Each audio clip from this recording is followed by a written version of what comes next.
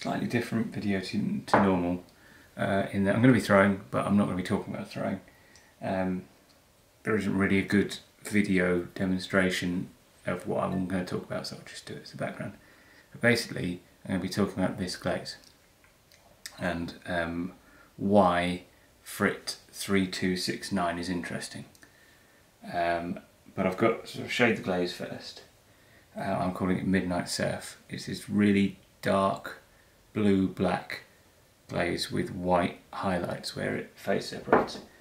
Really dark, even over white clay, which is not typical of floating blues, but you can get some translucency in it as well. And then where it gets thick, it gets that white phase separation. Combines really nicely with other glazes, really interesting. And all of that from a glaze that is basically the same as my normal floating blue, but with one small difference, which is where the Frit comes in. So this is going to be a bit glaze nerdy, so if you're not interested in that, maybe just watch this with the sound off. But basically, starting from the beginning, Cone 10 glazes have 4 basic components. So the base recipe of a Cone 10 glaze will have 2 types of fluxes, the Alkaline Metal and the Alkaline Earth, and then a source of silica and a source of alumina. And you get them from a whole range of different ingredients, but those are the 4 main components. So everything that you add will be supplying one or more of them, or will be a colourant, but then they generally don't get included in the base recipe. So at Cone 10 you can add a feldspar, and that brings in your alkaline metal flux, and then you add a source of alkaline earth, and that will be something like whiting or wollastonite or something like that. Can also be strontium carb or barium or something like that. But the point is, the feldspar very rarely contributes, or when feldspars don't contribute, but your alkaline metal source very rarely affects the alkaline earth source of flux, so you get full control over every single part of it. When you're bringing glaze down to Cone 6, you need to add boron, and that's normally done with a Frit or jertsey borate or something like that. And those generally bring with them an alkaline metal flux. And the reason this is important is because they're the thing that's largely responsible for the colour that the colourants go. So some colourants like cobalt will generally go blue in everything, but some like chrome can be green, chartreusey green, or deep chrome green, or pink, depending on the alkaline earth flux. And when you have a Cone 6 glaze, generally about half of that is already decided for you by your flux selection, and it's usually either calcium or calcium and magnesium. And that is fine for most glazes. They're probably the 2, calcium at least is the kind of the most dependable, I find, of them. Like most things work with calcium, and generally there's no good reason to want to use anything other than calcium. So say like Frit 3134 would just bring in calcium, and so you can use that for pretty much everything. Jertsey borate will bring in calcium and magnesium. That's why it has more phase separation, because it's got 2 of them, but also why it's more variable. So depending on what you want to do, you pick your boron source, and that determines which alkaline earth fluxes are automatically brought in, and then you can add to that. Now, if you've seen my recent floating blue blog post, you'll know that I tested changing the added Alkaline Earth fluxes, and found that normally you'd add whiting and talc, so you'd add more calcium, more magnesium. But actually, I got a nicer colour if I swapped the talc for strontium carb, because the magnesium turns it brown and it goes more of a blue-black, kind of away from greeny yellow and more towards blue with more strontium. Anyway, all of that is building up to why Frit 3269 is interesting, and that is because it brings boron but no alkaline earth. So it has got alkaline metal flux, it's got boron, it's got some silica, some alumina. It's basically all the parts of a glaze, although not necessarily in the proportion you'd want them, but all the parts of a glaze other than the alkaline metal.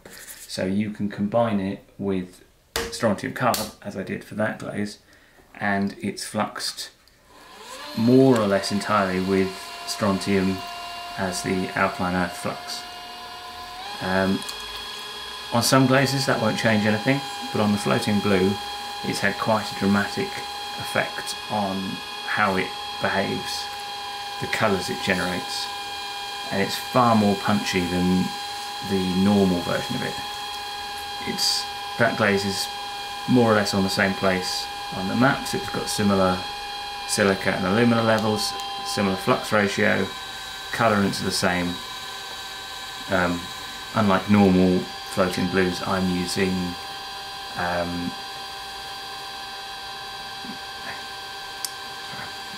brain went dead there. Manganese, not magnesium. Using manganese in place of red iron oxide. So normally the colourants would be rutile at 4%, red iron oxide at 2%, cobalt at 1%. And I've just swapped the red iron for manganese, and you can do it as a straight swap because they both flux in a very similar way. So the glaze behaviour will be the same, and I think that improves floating blues regardless of the base, or at least in the test that I've done so far it does.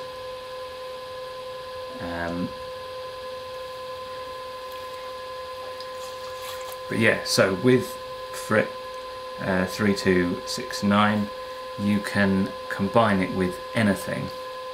So you could have a purely zinc or a purely barium or a purely strontium fluxed, well, as far as alkaline earth fluxes go.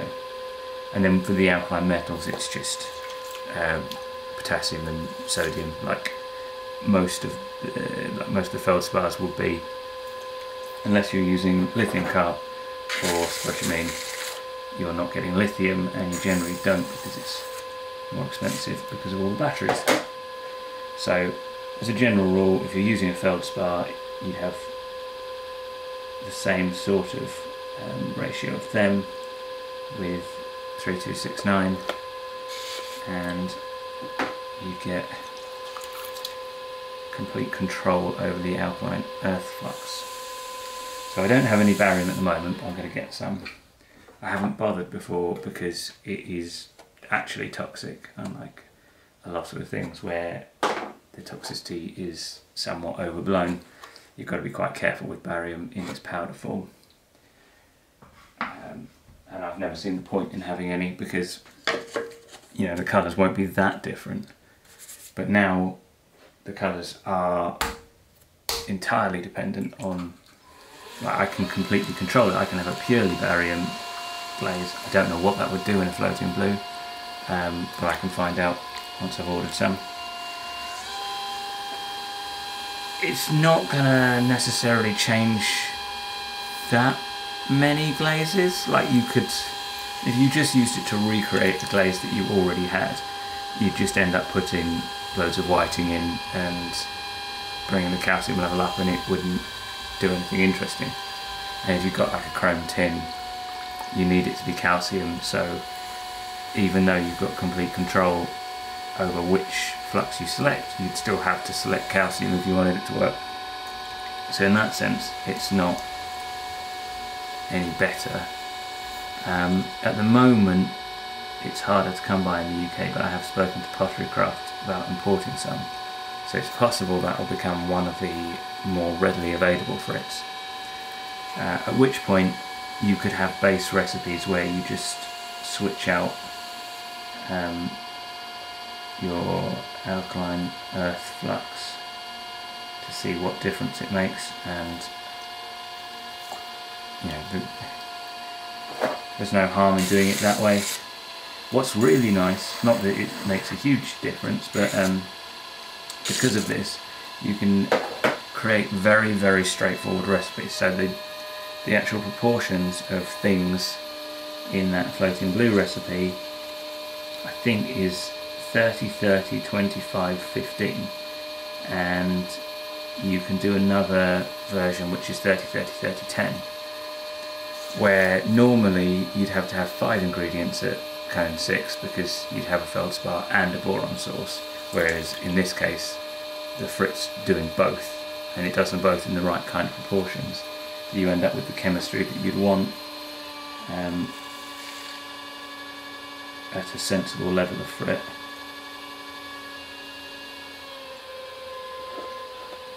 So it could, if it's readily available, be a very easy way to just make cone 6 glazes with nice round numbers, 4 ingredients, and then controlling what you want them to do.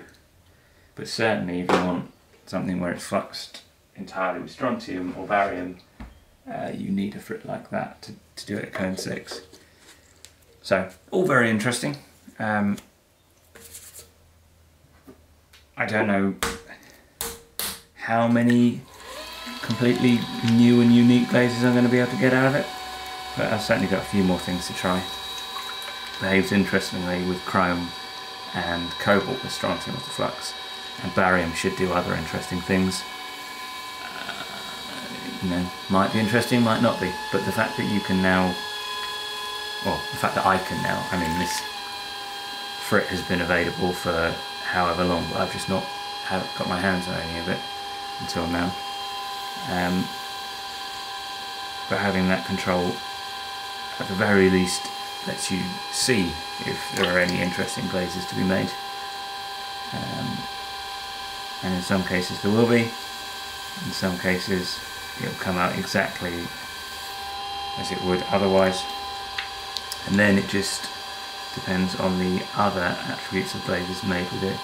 They don't seem to crawl that much, but they don't seem entirely free from crawling either. So, I mean, maybe that's the 15% clay and the 10% version won't do it. I need to test that a bit more because I haven't worked much with that base. Then it just comes down to cost and whether or not once Pottery Craft can import the big sacks of it, whether that comes out at a similar kind of cost to the other frits, in which case it will still be a reasonably expensive way to make a glaze because you need 30% of it, whereas with other frits you might only be using 15-20%.